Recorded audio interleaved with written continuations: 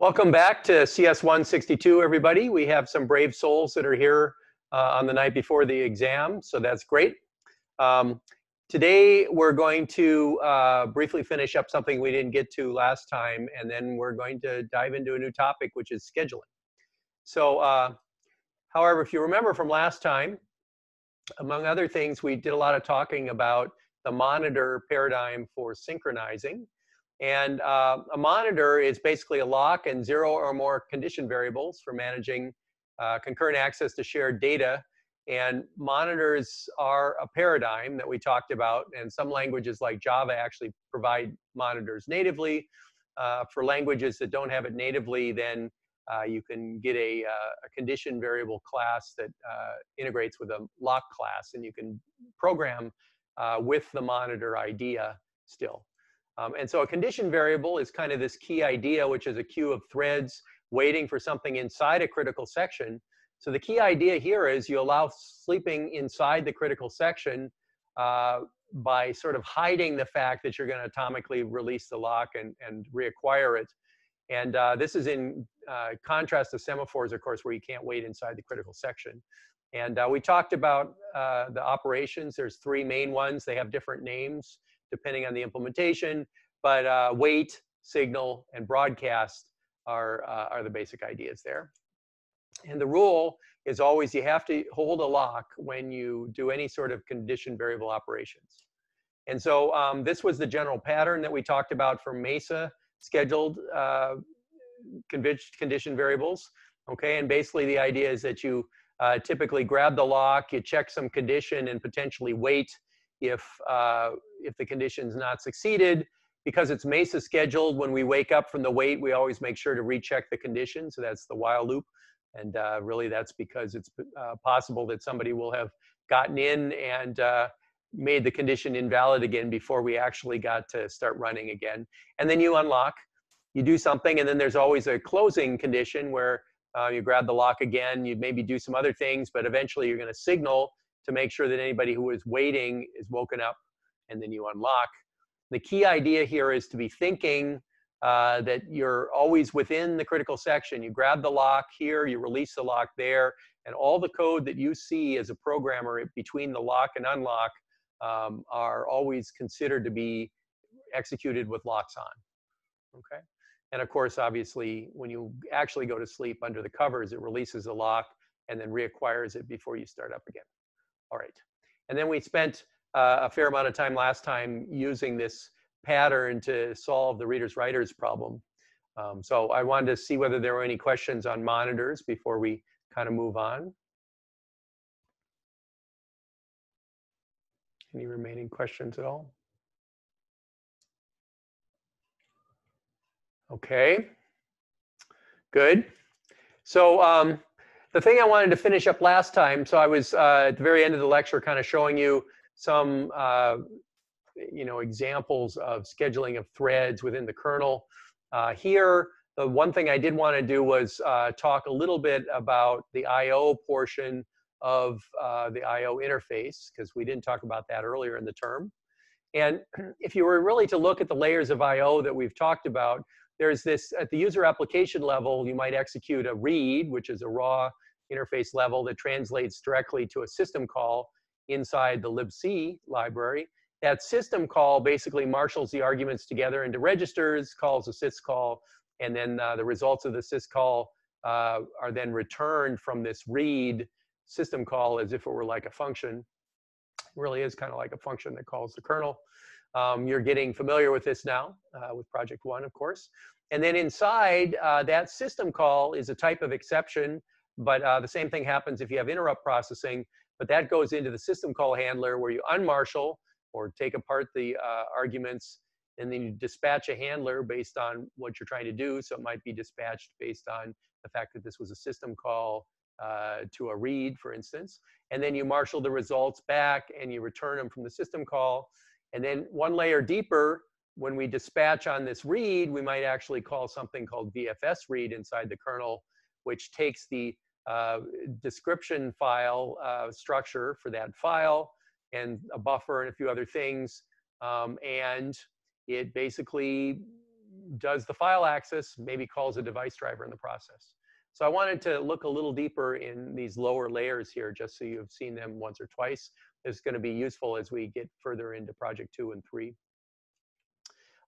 You should know there's many different types of I/O, but as we were talking earlier in the term, the Unix way or the POSIX way basically treats all of these like file I/O, okay? And so that system call interface, read, write, open, close, basically translates into calls across the system call boundary in the kernel. That's this blue thing right now.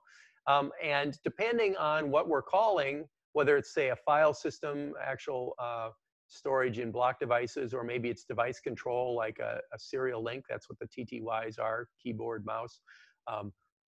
Or it's network sockets. The same open, close, read, write system calls are used.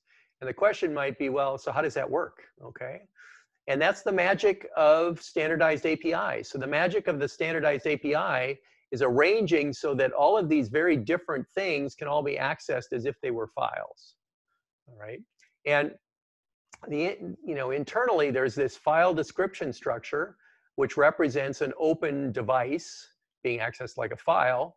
When we return a file descriptor as an integer, as you recall, that file descriptor that the process knows about is mapped as a number, is mapped inside the kernel to one of these structures.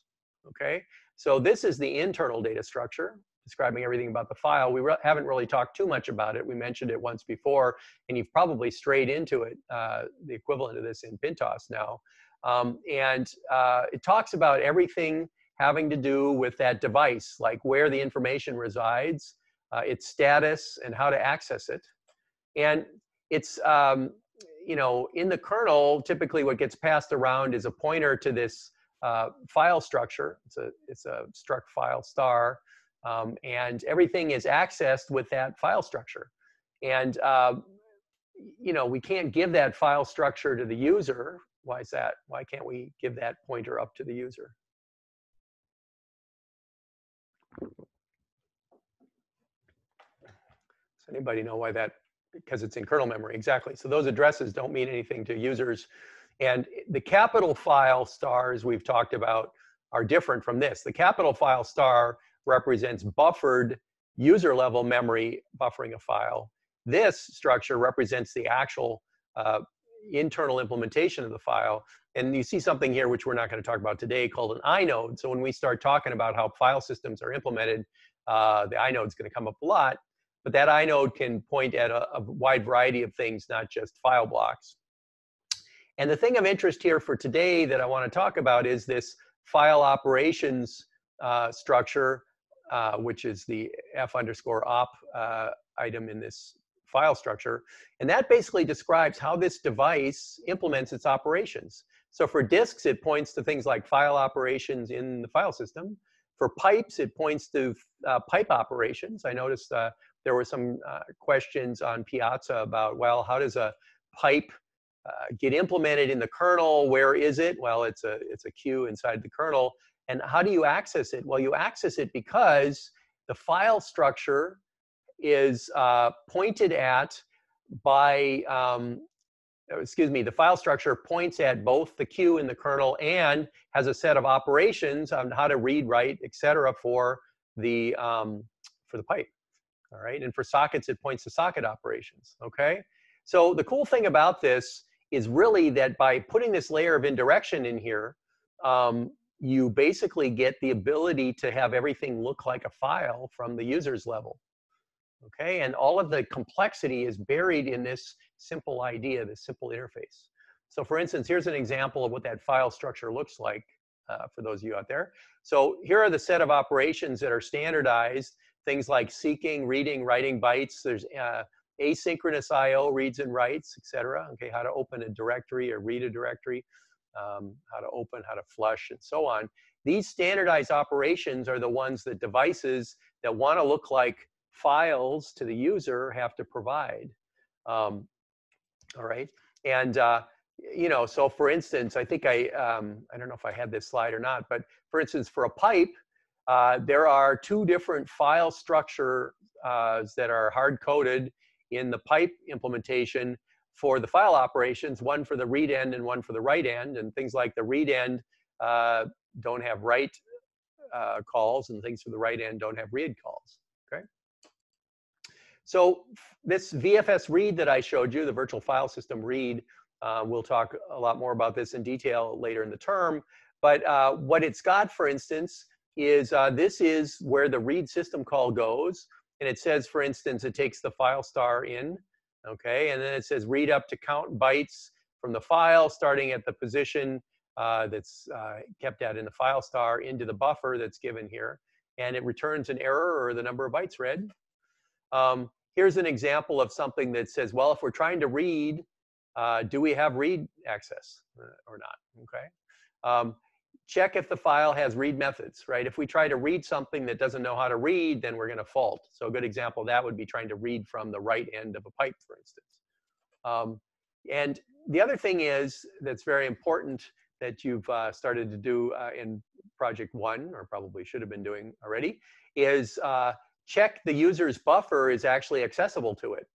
Okay, and if the user doesn't really have access to the buffer, he wants to put things in, then basically this will fault. Okay, and then you know, can we actually read from the file? That's another question. Range, and then we check, and if there's read operations, we do it using the specific read operations. Otherwise, we do what's called a synchronous read, which will use the provided asynchronous data or asynchronous operations to read from it. And then when we're done, we notify the parent that something was read. So this is sort of when you see file browsers that you have open on the screen and you create a new file, you'll suddenly see the file will pop up in the file browser while there's notification going on inside the file system. We'll update the number of bytes read by the current task. So this is sort of scheduling information. We'll talk about schedulers in a bit for CPU cycles, but it's possible that and it's probable that we're scheduling also the number of bytes we're pulling off a file system, and we may choose to suspend a process that's reading more than we desired from at a given time. And then we update the number of read calls, again, some statistics, and we return. Okay, so the idea here is that everything at the top level has been designed in a way to be easily plug and played from a wide variety of devices underneath. All right, any questions on that? All right, so underneath the covers, even further below than what we showed here, let me just back up, whoops. If you look here, I wanted to show you, what did I want to show you? Oh, yeah, so in this many different types of I/O, we have the high-level interface, which we've just been talking about. And then at the bottom, we have the devices. And somewhere in the middle, we have to have things that know how to interface with all the unique characteristics of the devices and provide enough standardized interface up to interface with the kernel. Okay, and those are, as you probably are well aware, called device drivers. So going back to where we were here, so what a device driver is it's driver device-specific code in the kernel that interacts directly with the device.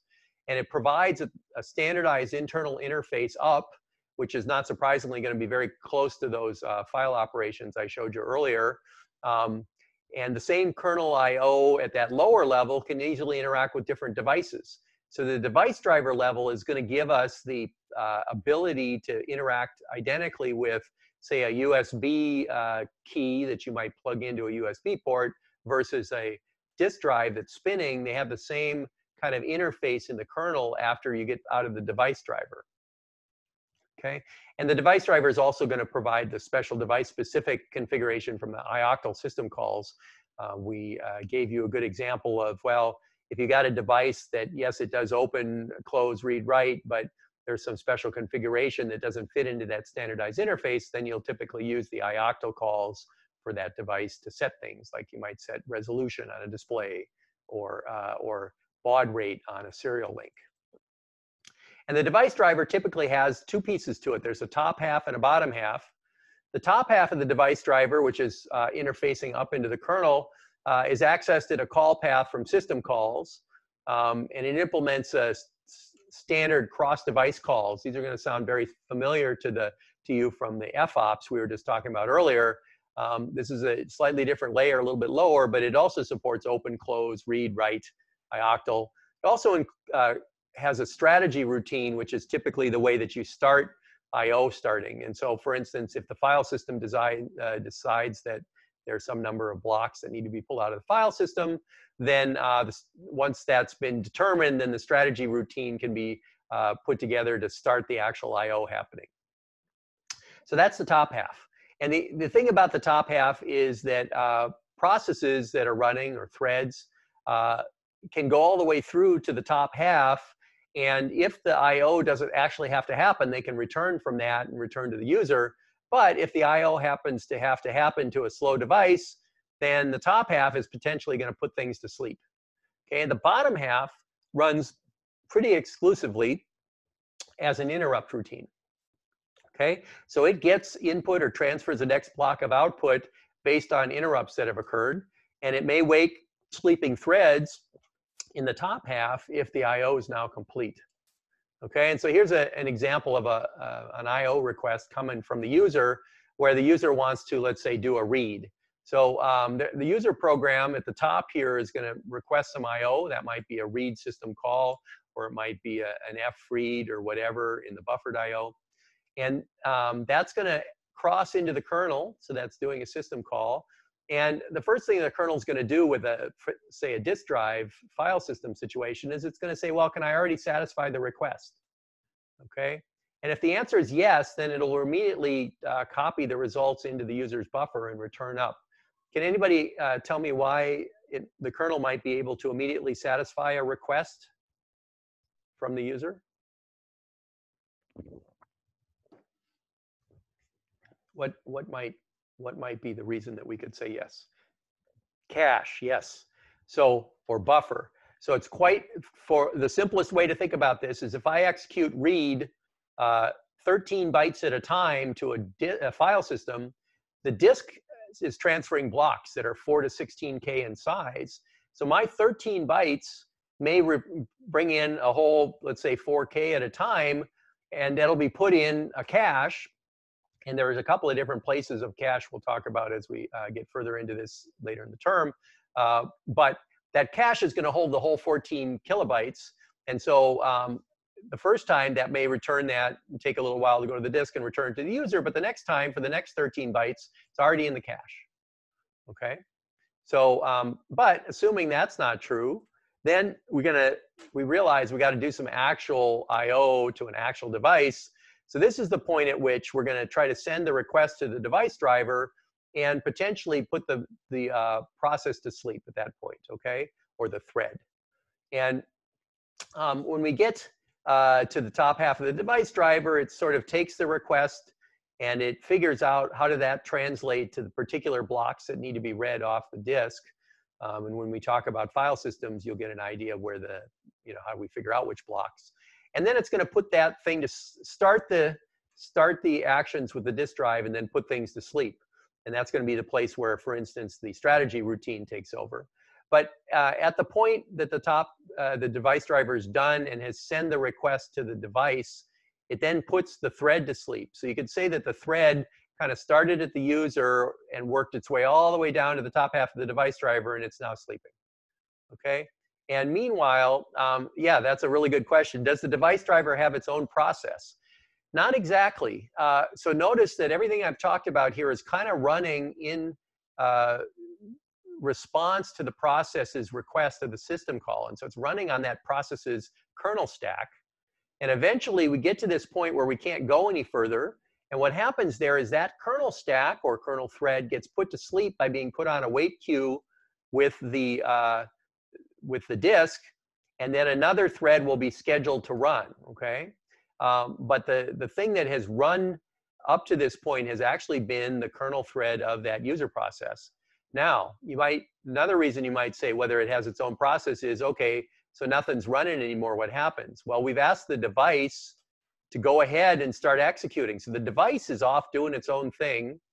And eventually when it's done, possibly transferring the data into memory through something called DMA, we'll get there again a little later in the term, it will generate an interrupt to tell the system it's time to wake up. And that interrupt is going to go to the bottom half of the device driver, which is now going to figure out who might be sleeping waiting for that block, in which case it's going to determine who needs the block, and it's going to wake up that process. And from that point, the process now, the original process, which was a kernel thread put to sleep, now wakes up and says, oh, let's transfer the data to the process's buffer and then return from the read system call. Okay. So any questions on that?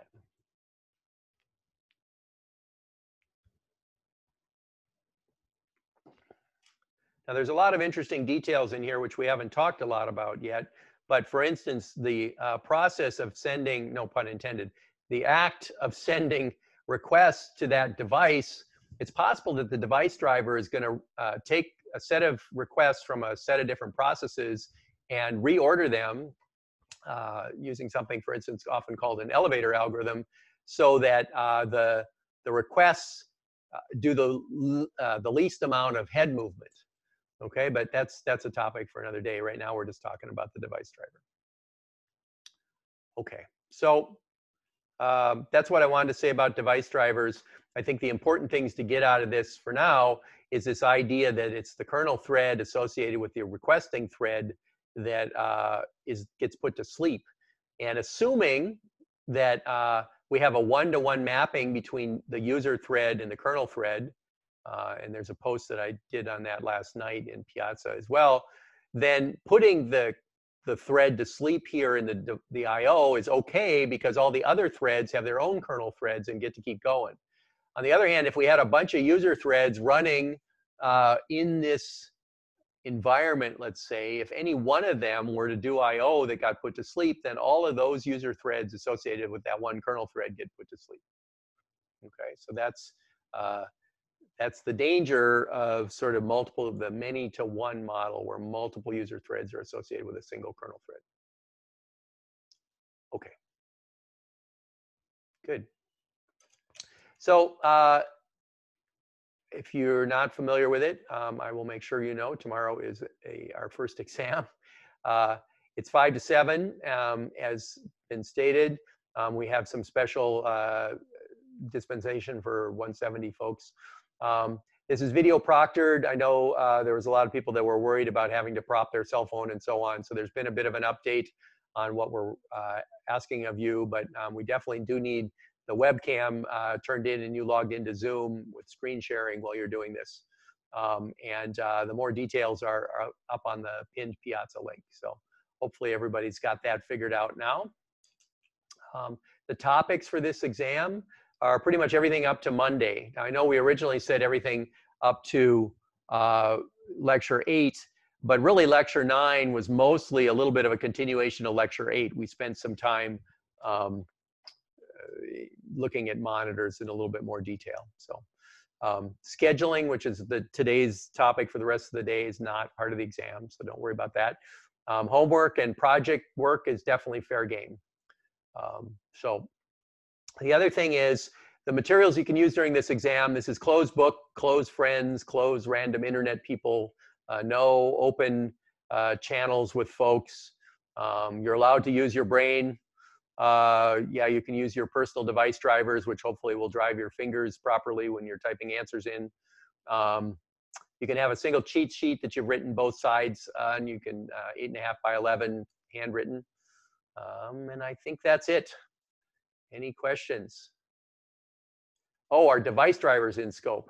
They're not going to be in scope on the exam. So things from today that didn't get talked about on Monday are not in scope. But you're allowed to use the device drivers in your fingers as well.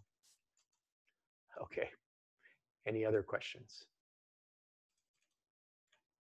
Yes. So there will be a sheet at the end. I think there was even a Piazza post showing you what it was like. But there will be a sheet with important system calls and function call signatures that you need to know. But it wouldn't hurt to know the ones that you've been using a lot in your project scope, just in case we forgot to give you one. So, all right. And things that like thread creation and so on. If you don't remember the exact signature and we didn't give it to you, then do your best to come up with the signatures that you need. I think we've been pretty good about that, but if we forgot something, you know what the signature should look like pretty much because you've been using it. So I think you'll be okay. If you've got some arguments slightly reordered, that's okay. All right. But most of the things that you need signatures on, we will give you for system level things. Okay. Now, if there aren't any more questions about the midterm, let's go on to topics for today. I'll pause one last time here. How hard is it? Just perfect, perfectly not too hard, not too easy, just the right amount for the time that you have to do it. I don't know.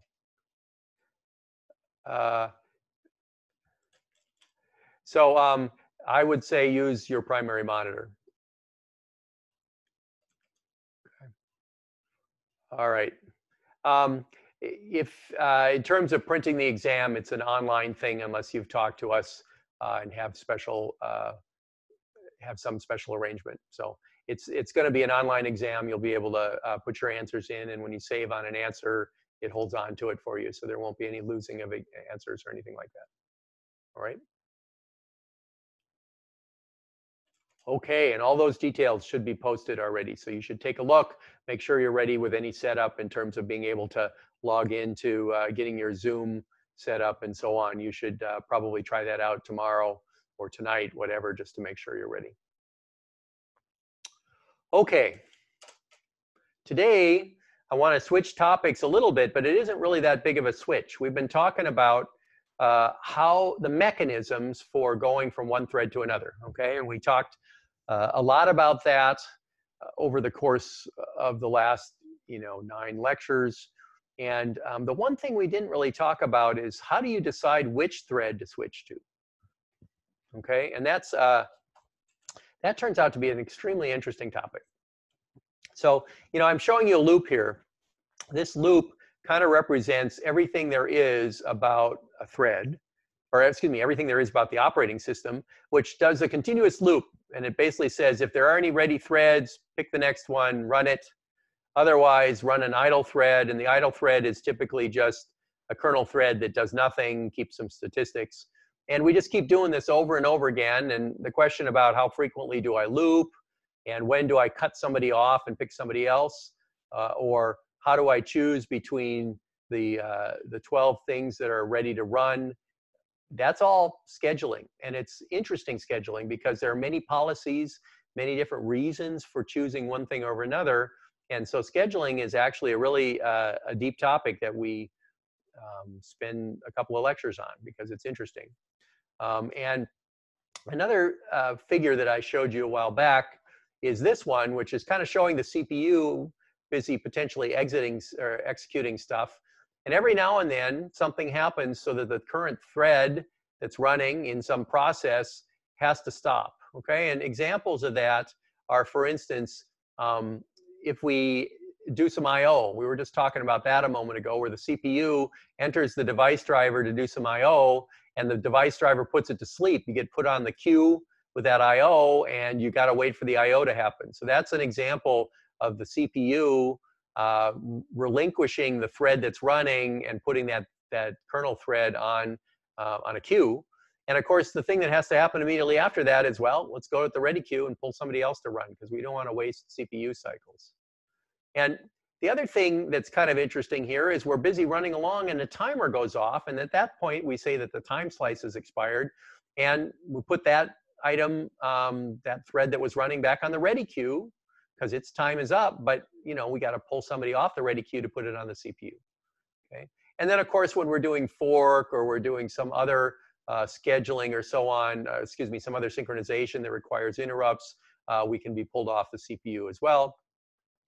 And the real question of scheduling is, how's the OS to decide which of several tasks to take off the queue? And, it's not, if you didn't learn about this, you might easily say, well, this is dumb. You just pick the next one. Why is that interesting? Well, the answer is that picking the next one is rarely the right thing to do. You can have what's called a FIFO scheduler, and of course we'll talk about that one first, but that's not the best thing to do. There may be many other things where you got to pick the one that is got highest priority for some reason, or you pick the one that's more likely to make you typing at the keyboard happy because your keystrokes get registered. Okay? And so scheduling is this idea of deciding which threads are given access to the resources moment to moment. And for certainly these next couple of lectures, we're going to be talking about CPU time is the resource we're talking about. But in fact, very interesting scheduling happens with respect to disks. We could say, well, I've got a set of tasks and I want to make sure everybody gets equal bandwidth out of the disk drive. Okay, so that's a scheduling priority of requirement, okay, for policy. But today, and and next time, we're definitely going to be talking about the CPU. Okay, so we're all big fans of queues of various sorts, and here's a FIFO queue that looks like they're not social distancing. So this is a picture from a little while ago. So what are some assumptions? Well, in the 70s, maybe this is a picture from the 70s. So in the 70s, scheduling was kind of a big area of research. Computers were new enough that people hadn't really figured things out. And the usage models were pretty basic because people had mainframes in big rooms, and those were multi-million-dollar machines, and you had a bunch of people using them. And so you had to somehow make sure that those million-dollar, super million-dollar resources were properly shared among different users because they were just expensive. And you couldn't let a user take too much time, but you also couldn't let a user who's maybe spent money for computer time be upset because they're not getting their fair share. And so the thing that's interesting is there's a lot of implicit assumptions in these original CPU scheduling algorithms of things like the following: one program per user, okay, or one process maybe per user, one thread per program. Programs are totally independent of each other. These kind of ideas are certainly not the case anymore, but they're a good place to start when we sort of dive into scheduling. So these are a bit unrealistic, but they do simplify the problem, so it can be solved initially. So for instance, the question might be, what's fair? Is fair about fairness among users or about programs?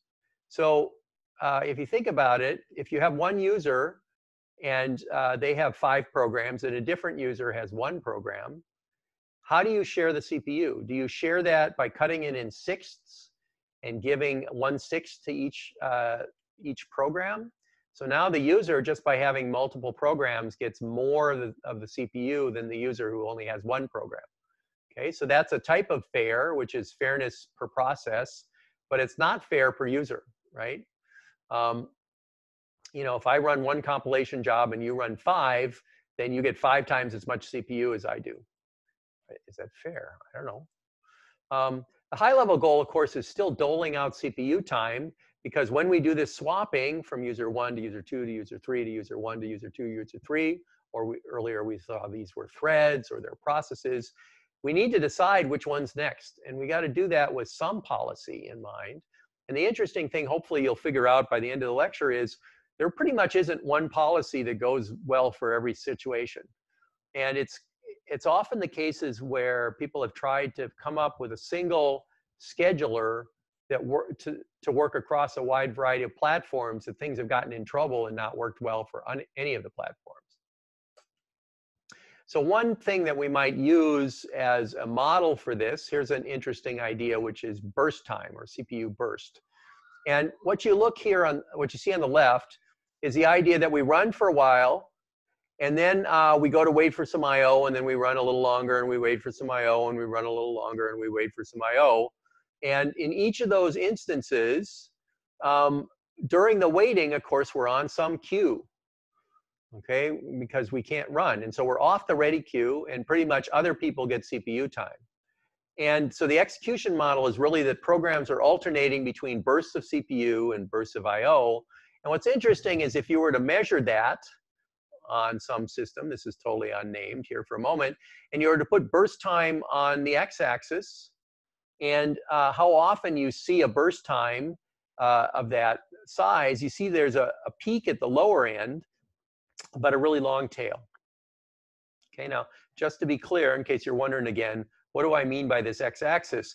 I mean that if you look at this thing on the left and you say, I run for some amount of time before I go to sleep, that some amount of time is on this x-axis. Okay, and so some of them are really short. Like, for instance, if I type, what does that do? I type a character, it generates an interrupt. There's an interrupt routine that's run. That character maybe gets forwarded through the windowing system to a thread that's waiting for it. And then that thread goes to sleep waiting for the next thing. And that might be a very short burst because the amount of work that happened for typing a character is short. On the other hand, certainly you have some processes that might be running for a long time, like computing the next digit of pi. They're going to be way out at the end of the long tail. And so if you were to look at the set of tasks, you'd find that it's weighted toward the small bursts because there's a lot of those little ones. And furthermore, you might infer that those little ones have something to do with interacting with users. Okay, so programs typically use CPU for a period of time and then do I/O and then keep going. And scheduling decisions about which job to give the CPU to might be based on burst time. Can anybody think what might be a policy that we should use based on burst time for scheduling CPU? What might be a good one, and can you think of a reason?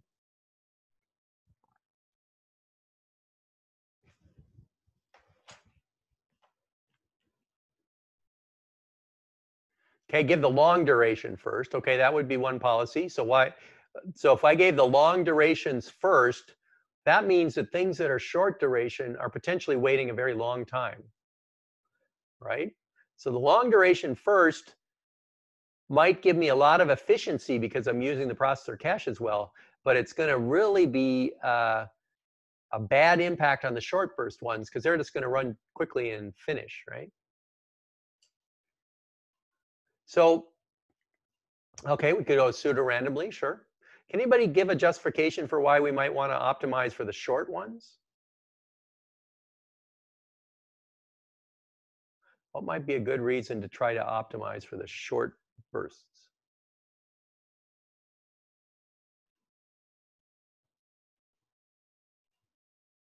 So we have maximize the number of processes that get to go in a fixed time. That could be one idea.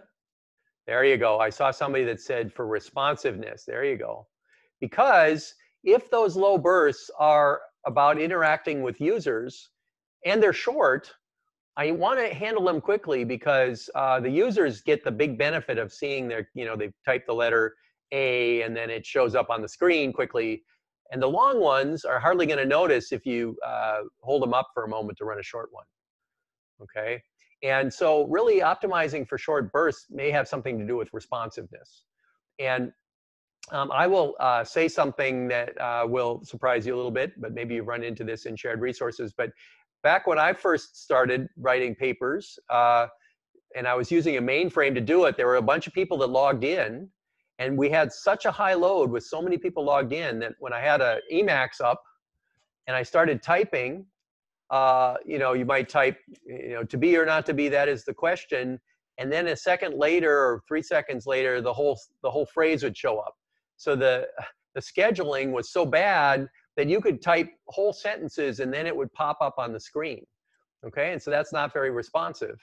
And you can imagine as we've gotten more and more in a situation where people are, have CPUs of their own, so they have lots of cell phones and other things, you're going to want to be cognizant of responsiveness.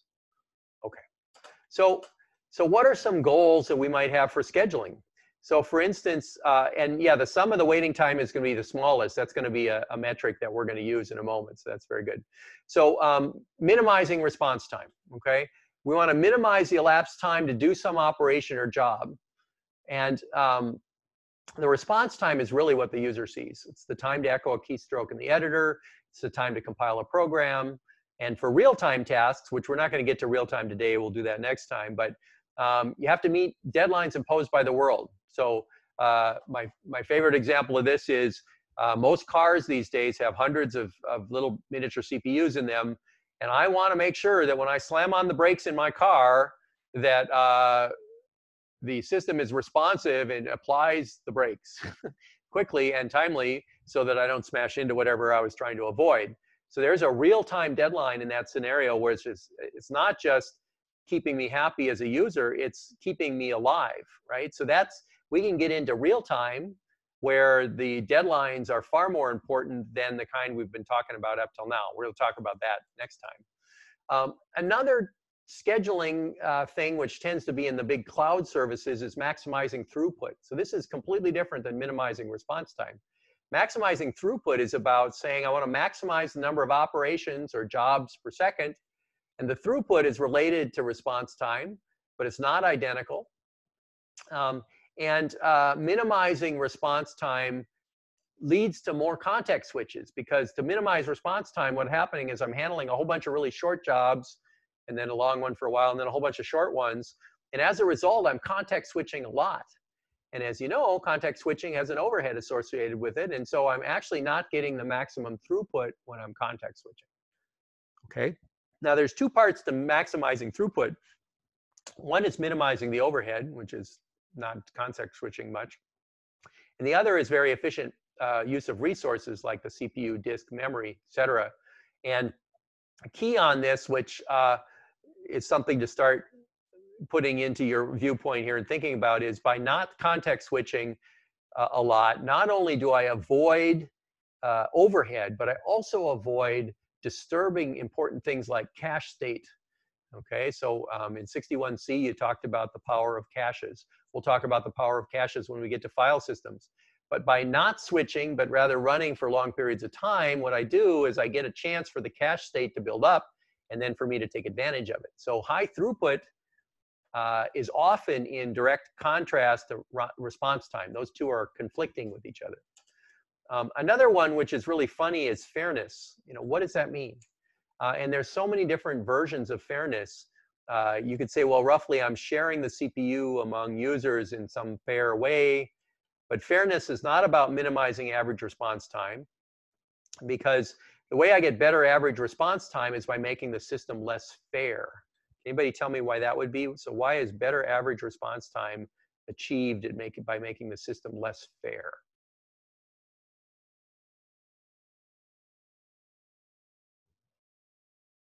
That makes sense to anybody?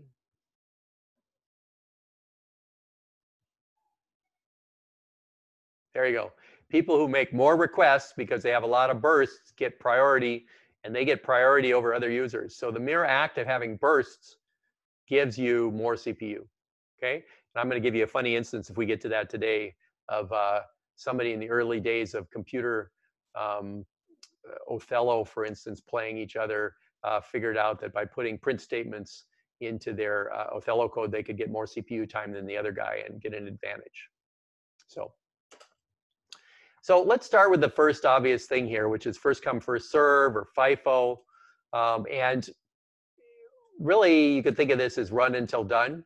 So in really early systems, first come, first serve basically meant you submit your programs in a big queue at night, and you'd come in the morning, and they would have run one after another in FIFO order.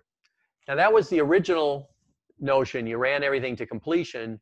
Today, we basically run the CPU until the thread blocks. So what it says is if you have a queue, the ready queue, you put things on the end of the ready queue when you get pulled off the CPU or woken up from I/O, and then the scheduler just grabs the next one off the head and keeps going down the queue one at a time in FIFO order, okay?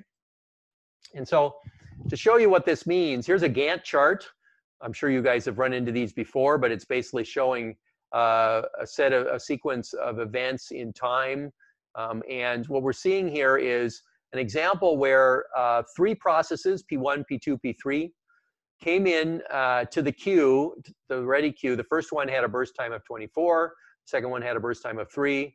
The third one had a burst time of 3. And so we run for 24 until the burst is done. Then we run for 3. Then we run for 3. And if we were to view the users of these processes, we can ask ourselves, what's the waiting time for them? Okay, so process 1 doesn't wait at all. okay, because they start right away. Process 2 has to wait 24 time cycles, whatever this is. Process 3 has to wait 27. And so we could average the waiting time there by, so 0 plus 24 plus 27 over 3, and that's 17. And we can talk about average completion time, right? P1 ends at 24, P2 ends at 27, P3 ends at time 30, and that gives us an average completion time of 27. So this average waiting time and average completion time end up being metrics that we could optimize for if that turned out to be something we wanted to do. Now, the big problem with first come, first serve scheduling, there are many problems, but let me just show you the biggest one here is what's called the convoy effect, which is short processes are stuck behind long ones. This is also the 5 or less item problem at Safeway, where you come and you only want a bottle of milk and some chips, and you try to go in the short line, and some person in front of you has decided that their cart full of 50 items fits into the 5-item requirement. You've just succumbed to the convoy effect because you are now serialized behind that long job, okay? And so here's the convoy effect with first come, first serve scheduling. What happens is we see when arrivals are coming here. So here the arrivals are showing up. This is the actual execution at the top. We had a blue one executing, and then the green one arrived at this point, and the green one doesn't get to start until that point, and so on. And now the dark green one gets to run, okay? And then the red one shows up, and the blue one shows up, but now the red one is long, all right? And so that powder blue one now is stuck for a very long time. So if you look at the queue here, that's what's going to build up. The red one is now running, but now the blue one is queued, and another one comes along, and another one comes along, and another one comes along. And all of these tasks are stuck while the red one is running, and then when it finishes, they all finish out pretty quickly. So this is a convoy of jobs that are all stuck waiting for some long job. That's why it's called the convoy effect, okay? All right, and the funny thing about this is if I were to just switch the order of what I showed you earlier, where I showed you P1, P2, P3, if they were to come into P2, P3, P1, then look what happens here. P2 gets to run quickly, P3 gets to run quickly, and then P1 runs. And so the waiting time for P1 is now 6. So notice that P1 only has to start 6 units of time before it starts running. P2 has 0 and P3 has 3. The average waiting time now is 6 plus 0 plus 3 over 3, which is 3. The average completion time is 3 plus 6 plus 30 over 3, which is 13. And if you compare for what we had before, just because P1 arrived first before rather than last, notice that we had an average waiting time of 17 when P1 showed up first. Now it's only 3. We had an average completion time of 27 when P1 showed up. Now it's 13.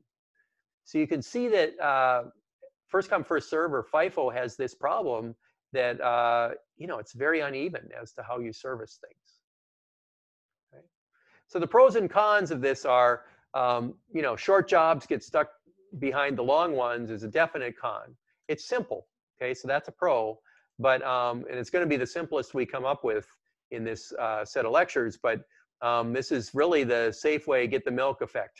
I guess the good thing is you can sort of read the rags there while you're waiting for that other person to get through and find out about the space aliens that have landed somewhere in Nebraska. But it's always getting the milk. Yep, the milk is the important thing here in operating systems.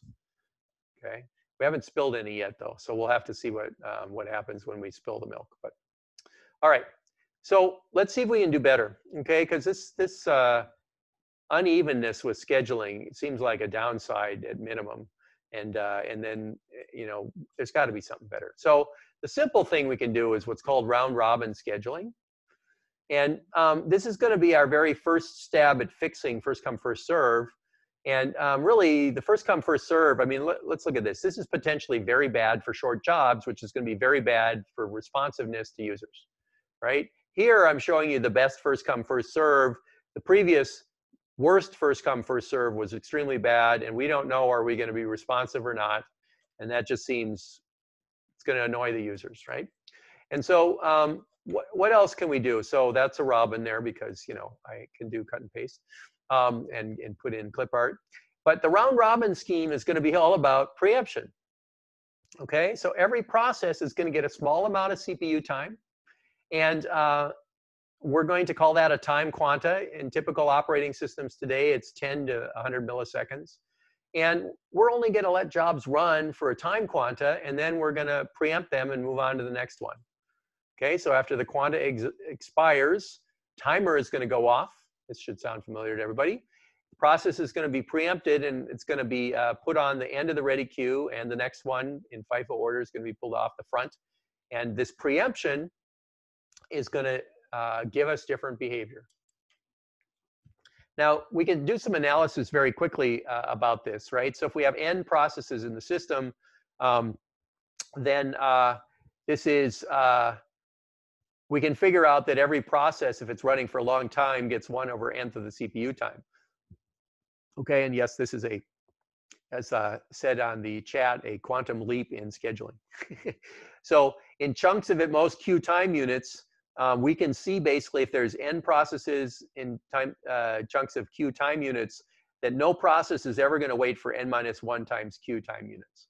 So there is now a minimum, there's a maximum amount of time we have to wait, which is going to mean that we have sort of a minimum level of responsiveness that we can get out of the system at least, so as to not annoy users too much. Now, the system I talked about earlier where I was typing and whole sentences took a long time to show up was still like this, but it was a situation where n was so large that this time got too large. Okay. So what about round robin scheduling? So the performance, well, if Q is extraordinarily large, that's the quantum time, we reconverge back to first come, first serve, right? If Q is really small, we interleave. Okay, and that actually, I guess if you thought really small, you might think of this almost like what the hardware hyperthreading does. So Q clearly has to be big enough that the overheads don't kill us. So the context switching isn't the only thing we do. We actually do some computation, but it can't be too big or we don't get the benefits from a responsiveness standpoint. So here's an example of a round robin with time quantum equal 20. So I have a set of 4 processes here. I'm going to show you the Gantt chart for this. Process 1's got a burst time of 53, process 2, 80. Excuse me, let's try that again. Process 1 has burst time of 53, process 2 has 8, process 3 has 68, and process 4 has 24. And so process 1, being the first one to arrive, runs for 20, and the timer goes off. Okay, and the question, a good question here is, do we know the burst time a priori? No. All right, we're going to talk about that in a moment. So burst time is some magical prediction in the future, which we're going to have to address in a moment. However, I can tell you after the fact, if I've observed what happened, I know what the burst time was because I know how long it ran. Okay, so in the next few slides, assume that what's happening here is I say, well, I knew how long that was going to run, and I'm just playing with the scheduling to see what's different. Okay, we'll get to where burst time comes from in a bit. Okay, because nothing we're doing is based on burst time yet. But so process 1 is got at least 53 cycles it's got to run, and so it's going to run for 20, and then the timeout is going to happen, and it'll be put on the end of the ready queue, and the next one, which is process 2, is going to come up, but it's only going to get to run for 8. So why does process 2 only run for 8 instead of 20?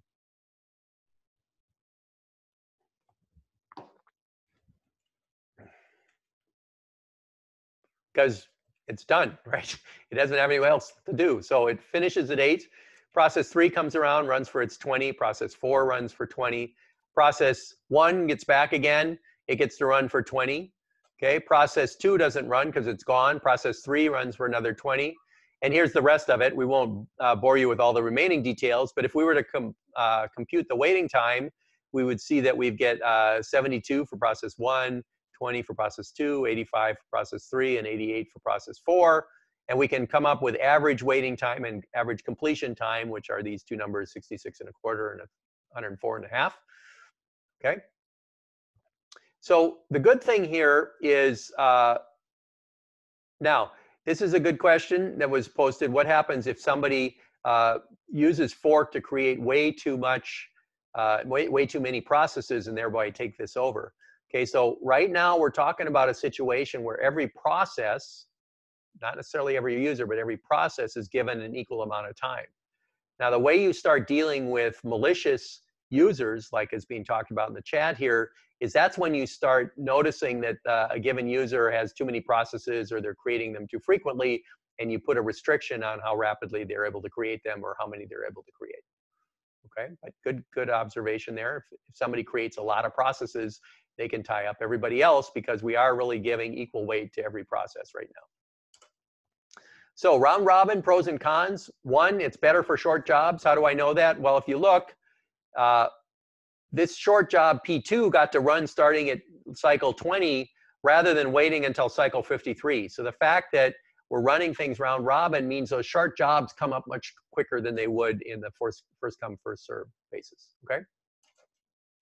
So how do we, let's just look at a couple examples. So suppose we have two tasks, one with a burst length of 10 and one with a burst length of 1. If we run them first come, first serve, we get an average response time of 10.5 with a quantum of 10, because notice the quantum of 10 basically just runs T1 to completion and T2 comes afterwards. With a quantum of 5, what happens is we run T1 for 5 and then T2 gets to run. So if you notice, the slightly smaller quanta, or half of the quanta here, basically gives us better response time. Okay. Now you could say, well, this is interesting. Why don't we just set Q equal to, 0.0001? Okay, and why don't we set Q equal to the smallest number we can come up with to get things more responsive?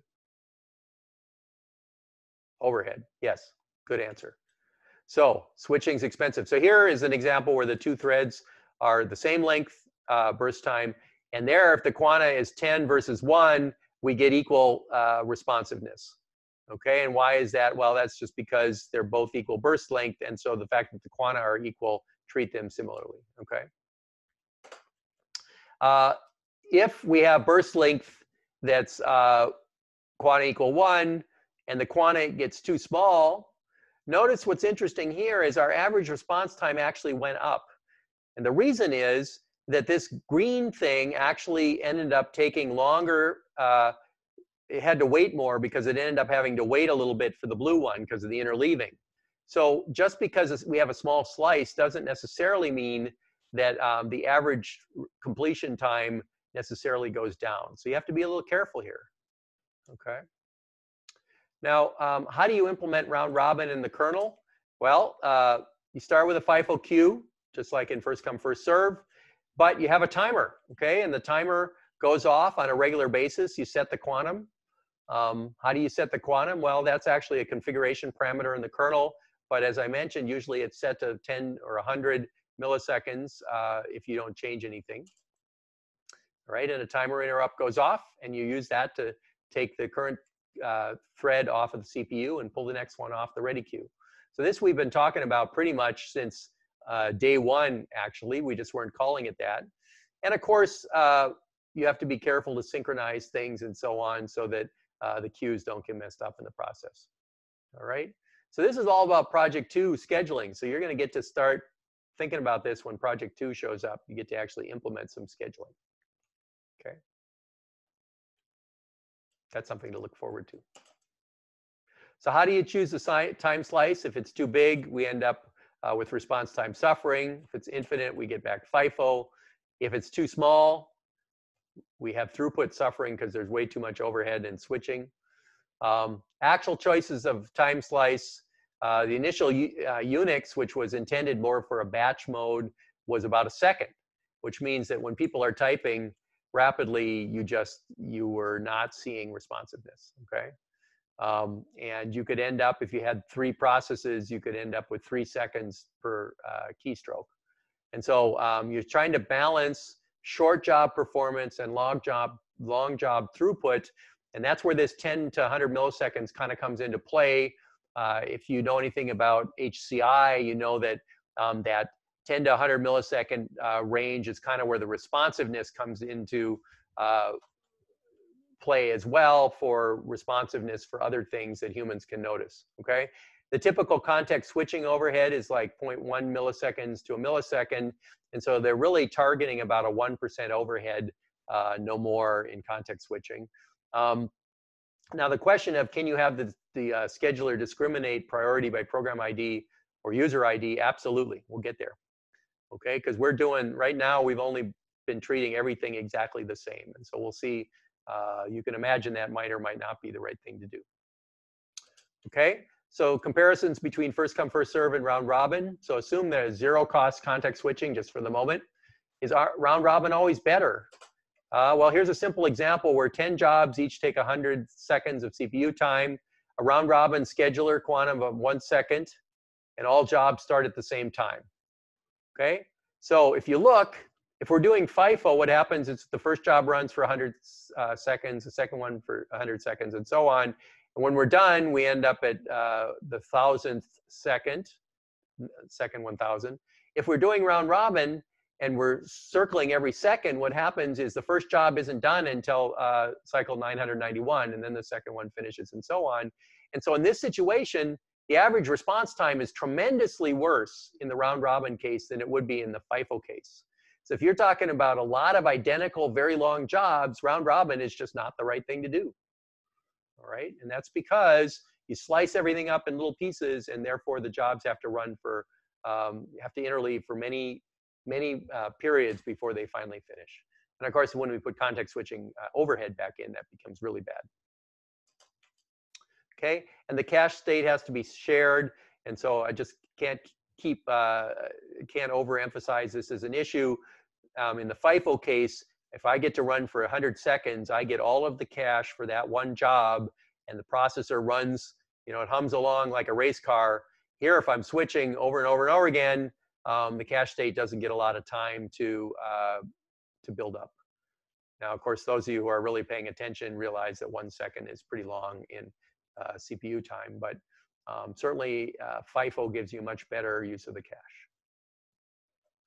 And here's a kind of an interesting thing. So here's an example of first come, first serve scheduling for process 1, 2, 3, and 4, who happen to, you know, process 1 shows up, then process 2, then process 3, then process 4.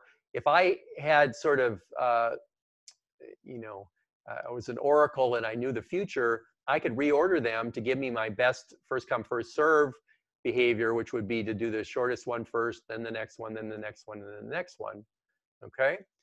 Yes, the colors are eye-searing. Isn't that wonderful? So if we look at this, the best first come, first serve basically gives us an average wait time of 31.25, whereas the worst is 83.5. And the completion time, the best first come, first serve, everything's done with an average time of 69.5, whereas in the worst case, it's average 121.75. So this is the vast difference between first come, first serve, best and worst case. In the middle is, for instance, a quanta of 8 gives us a wait time of 57.25 that's kind of between the two, right? And a completion time of 95.5, which is kind of between the two. So the thing you can get out of this, other than aren't these vibrant colors vibrant, is that by using round robin, we can find a way, without knowing anything about the jobs or when they arrive, to come up with a fair to middling response time, wait time, and completion time. Okay, and that's why round robin is often used as a default simple policy, because just by switching, you kind of get rid of the worst behavior of FIFO. Okay, and then we could go in the middle here and look at some other options. It's kind of interesting that, you know, there isn't any obvious best quanta, because as you notice, as I get out from 8 on either side, things go up and so on. And so, you know, another problem with round robin is, you know, what's the ideal quanta? Well, you pick one that works pretty well for everything and you stick with it. It's the standard thing. All right. Notice here that the P2 is the shortest job. Okay, and notice that the difference between best and worst is horrendously bad for P2, right? So the best first come, first serve is 0 wait time, and the worst is 145. The best completion time is 8. and the worst is 153. So that poor P2, man, it's affected by scheduling because it's short. P3 is the longest. Look at that. It hardly even notices, right? The best first come, first serve, you know, it has to wait on average, you know, on average 85, the worst 0. The completion time is 153 or 68. Yeah, you know, there is some difference there, but mostly the long jobs don't notice and the short jobs really do. So what we're getting out of these kind of scheduling decisions we're making are really targeting how can we give ourselves better responsiveness while not disturbing the long things that need to run efficiently. And by and large, the long things don't really notice too much, right? Unless you really give continuous priority to short things so the long ones never run, that's a problem. But by and large, the short ones basically do better if you schedule. And those are the ones that the users care about, okay? So how do we, good. So there's a question here, how do we know what's short and what's long? Right now, all of the things we've done are oblivious to the length. We don't know anything about the burst time. What we're doing is analyzing what happened after we found out. But you could imagine we start remembering things like the last time P2 woke up, it was really short, therefore it might be really short again. Very good. Okay. And so the hardware is doing the interrupts to handle the keystrokes coming in, but ultimately the operating system has to take over to actually forward the resulting keystrokes to the right application. So yes, the hardware does what it can, but eventually the device driver has to take over, and then that has to forward on to user threads. Okay. Now, suppose that we want to talk about handling differences in importance between different threads. Okay, that was brought up earlier, and we could start doing something called priority queue. Okay, and the priority queue is something like this, where we have different priorities, and we run everything from the lowest, or from the highest priority first, and then go on to the next ones down. And as long as we have really high priority jobs, then we run those at the expense of the lower priority ones. Now, this question that showed up in the chat, can't we hard code keystrokes to be handled every 50 milliseconds, whatever? You have to have a scheduler that can know how to take over or preempt from a long-running job in the instance of a keystroke, okay? And priority is something you could do. So you could make threads handling user events to be higher priority than one's not, okay? That could be an option, okay? And unfortunately, it's very hard to know for sure that this thread always ought to be given the highest priority, because there could be situations where things absolutely have to run and your highest priority thing just keeps running and everything else doesn't run, okay? And you start getting into live lock problems. So, and you don't always know what ought to be the highest priority job unless a user tells you, and then you don't always believe them because everybody's going to always say, well, my thing is the most important. So that's why scheduling is such a tricky thing, right? How do you know the right scheduling policy to make everybody happy? So the execution plan in a priority scheduler is always execute highest priority runnable jobs to completion. And you could say that each queue in this could be processed round robin with some time quanta, okay?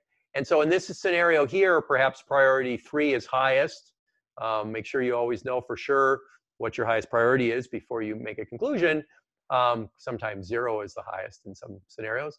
But here we're going to say 3 is the highest. We could handle the jobs in priority 3 in round robin, where we just keep cycling through all the priority 3s until there are no jobs left, and then we move on to priority 2.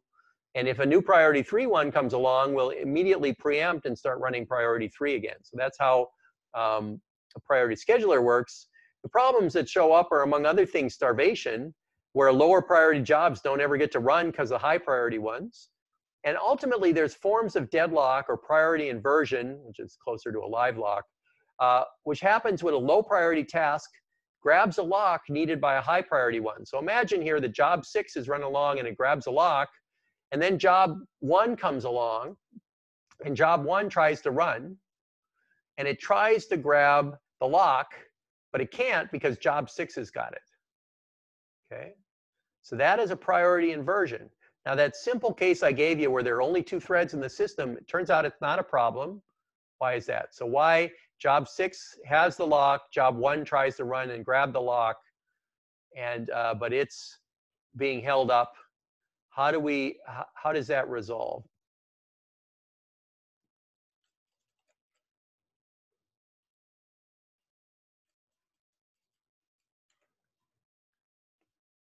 Anybody figure that one out? So job 3 tries to grab the lock, it goes to sleep. Who gets to run again? Job 6. Job 6 eventually finishes, gives up the lock, and immediately job 1 gets to run because they're high priority. So that one resolves, okay? But this comment about giving priority to the job with the lock is important because it could be, if there were many jobs in the system, what really ought to happen is priority 3 ought to hand its priority to priority 0, job 6, long enough for 6 to release the lock and then let job 1 run. That's called priority donation, and you get to try that out in project 2. Get to figure out how to implement that. But the other thing that's interesting about this priority inversion problem is if you have a third task, okay, so job 6 has the lock, job 1's trying to grab it, gets put to sleep.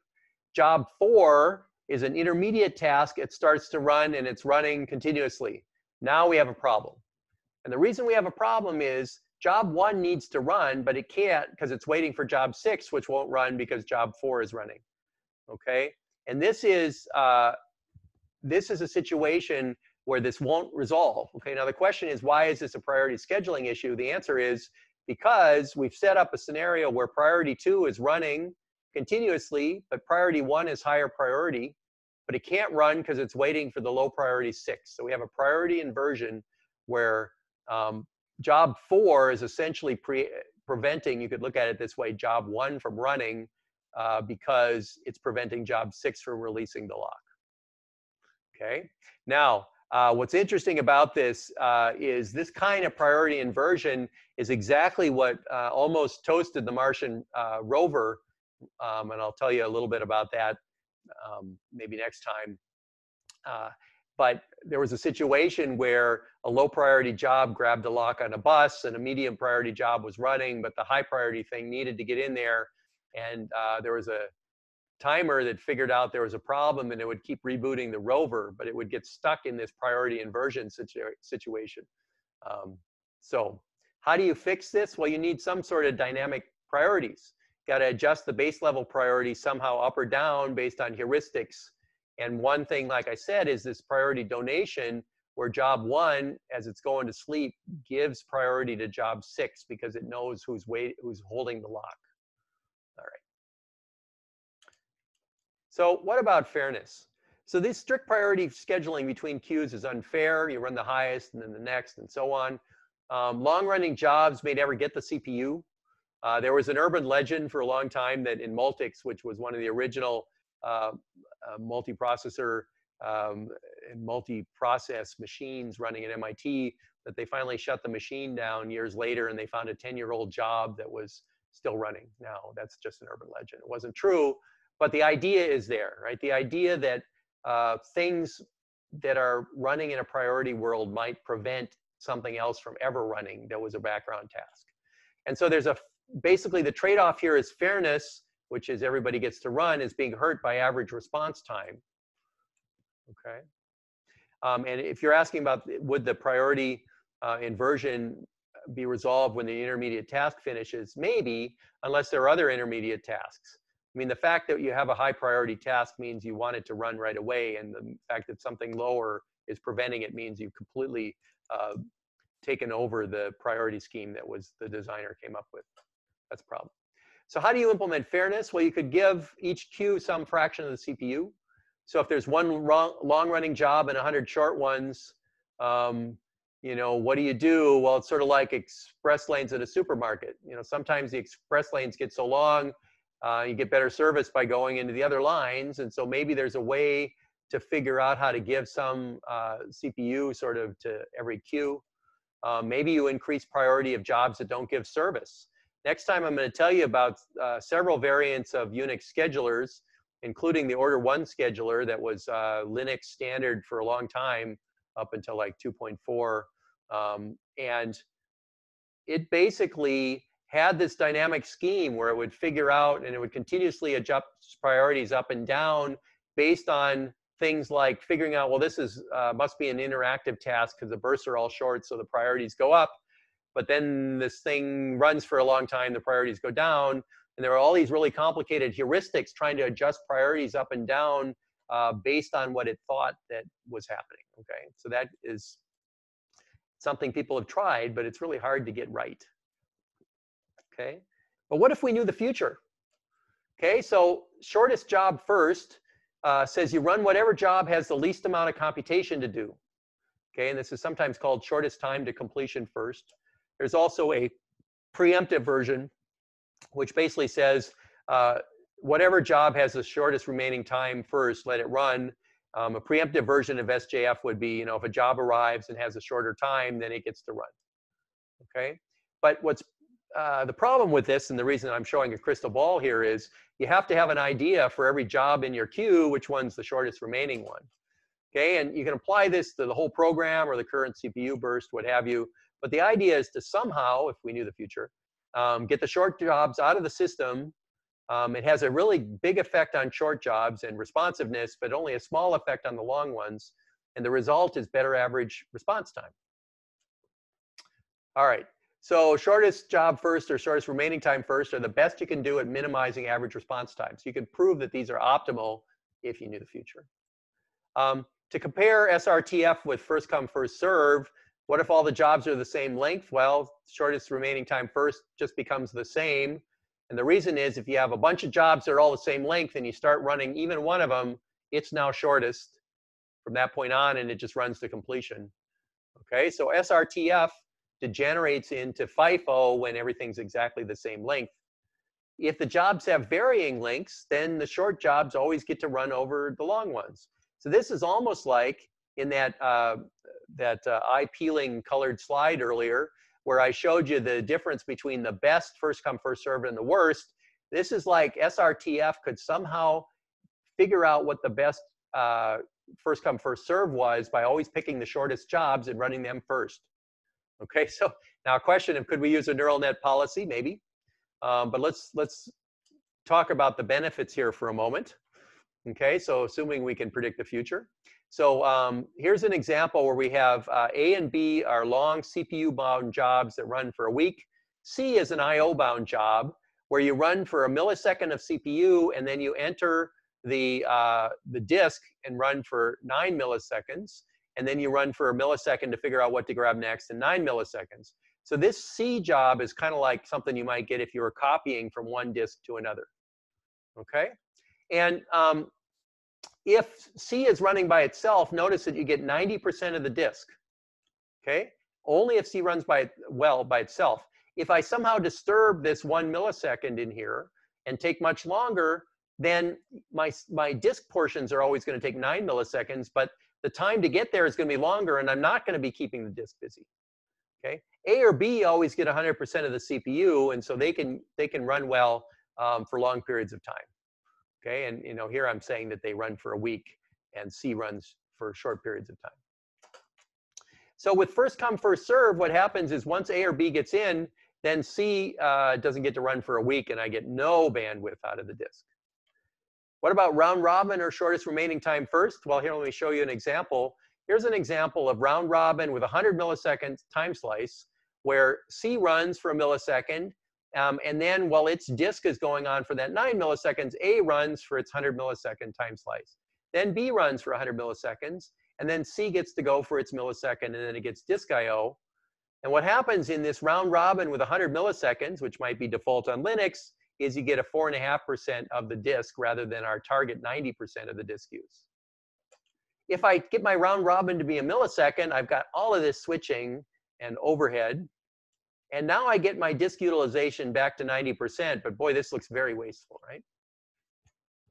On the other hand, SRTF does exactly the right thing. Why is that?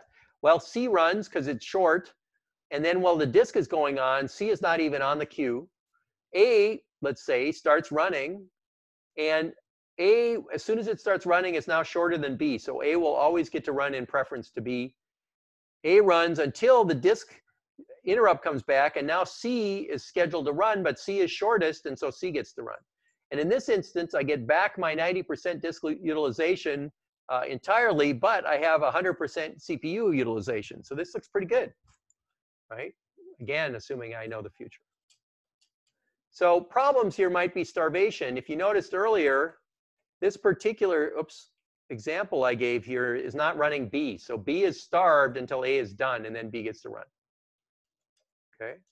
So SRTF can lead to starvation if you have lots of smaller jobs, and large jobs never get to run. So you need to predict the future. And well, some systems might ask the user, well, how long does this task take? How long does this task take?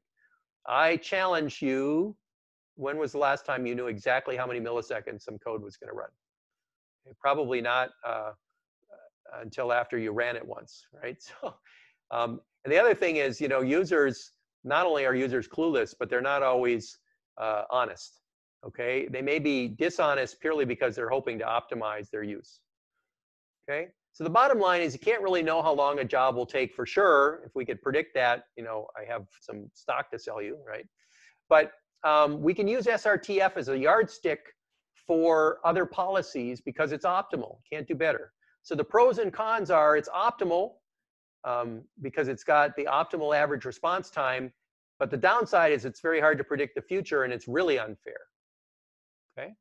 Now, if you hold on for a moment, I want to give you a little bit more on this. So first question, and this was great, it was already brought up in the chat, is how do you predict the future? Well, we predict the future using all of those techniques that people use right now to predict the future.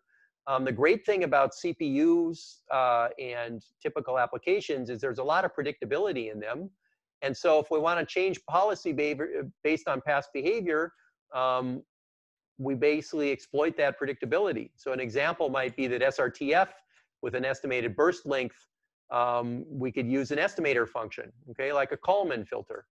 All right, or here's the simplest Kalman filter, which is really exponential averaging, where I have some alpha and I just predict the average. Okay, oh, no Kalman filters has just been declared on the chat. I will say that Kalman filters do have their place. You're welcome to put some sort of machine learning in here. There's always a trade-off, however, between the cost of doing the prediction and the benefit, because there is overhead to doing the prediction. So anyway, as you can see, there are ways for us to predict the future. Okay. Another thing we could do is now let's target some of these different places. So one of the things that is wrong with SRTF is it's very unfair. So here's another alternative, which I want to introduce, called lottery scheduling. This is going to be very short.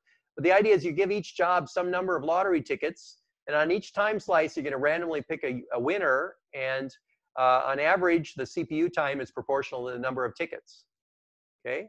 And so you assign tickets, just like in SRTF, you could give short jobs more tickets and long jobs less tickets. And then probabilistically, the short jobs will get more probability to run than the long ones. Okay, and to avoid starvation, since every job potentially gets at least one ticket, we know that when we cycle our way through all the tickets, that everybody will have gotten to run a little. Okay, so this, unlike SRTF, which could actually shut somebody out indefinitely, lottery scheduling doesn't. And lottery scheduling is closely related to other types of scheduling, which are basically trying to optimize for average CPU time. Okay. So the advantage over strict priority scheduling, it behaves gracefully. So as you add more items, then and you redistribute the tickets gracefully, everybody still gets to run. Okay. So here's an example, and we'll get you out of here pretty closely to study some more. But for instance, if I have one short job and one long job, and I give 10 tickets to short jobs and 1 ticket to the long job, then the percent of CPU each short job gets ends up being 91%, and the long jobs get 9%. Well, how do I know if they're short or long? Well, I use something like my predictability, my average filter earlier. If I have 2 long jobs, they each get 50%. Well, that sounds good. If I have 2 short jobs, they each get 50%. Okay. Now, if there are too many short jobs to give a reasonable response time, then perhaps we're overloading the overall machine. Okay, so there is a point at which scheduling just can't fix the fact that you don't have enough resources.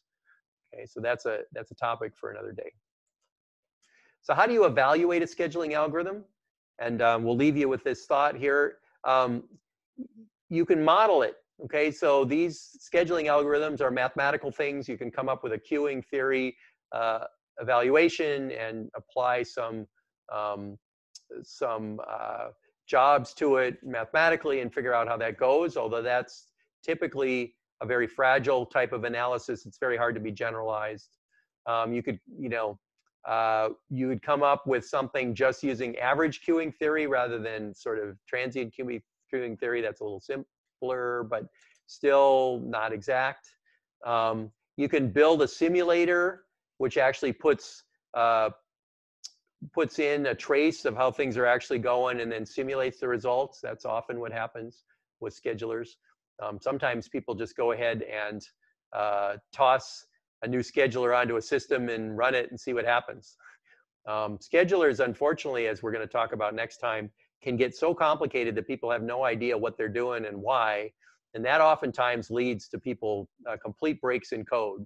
So the 01 scheduler in Linux was tossed out rather unceremoniously by Linux to come up with the CFS scheduler, and that was because it was getting so complicated nobody understood it anymore. Okay, so we'll finish this up next time, but we've been talking about scheduling now. We talked about round-robin scheduling, which is the simplest default scheduler. You give each thread a small amount of CPU when it executes, and you cycle between all the ready threads. The pros is it's better for short jobs, which gives us a way into optimizing for responsiveness.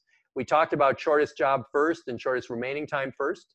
So the idea there is you run whatever job has the least amount of computation to do, and it's optimal for average response time. The downside is you have to predict the future.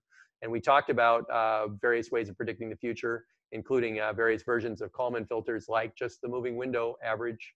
You could have some machine learning example or something more complicated. We're going to get to multi-level feedback scheduling next time, which is like a happy combination of a couple of things where you have queues of different priorities. And those queues each have a different scheduler on them. And at the top, we have short quanta, and at the bottom, we have FIFO. And so we're trying to approximate SRTF in a way that optimizes for really short jobs and gives them CPU quickly, but still gives you good behavior for the long jobs. All right, and we also talked about lottery scheduling, giving each thread a priority-dependent number of tokens. All right, so I think with that, we'll bid you adieu. Good luck tomorrow. I'm pulling for all you guys. I'm sure it's going to be great, and I hope you have a wonderful weekend after that, so that once you're done with the test, you can get yourself a little bit of relaxing time. All right, goodbye, everybody. Good luck.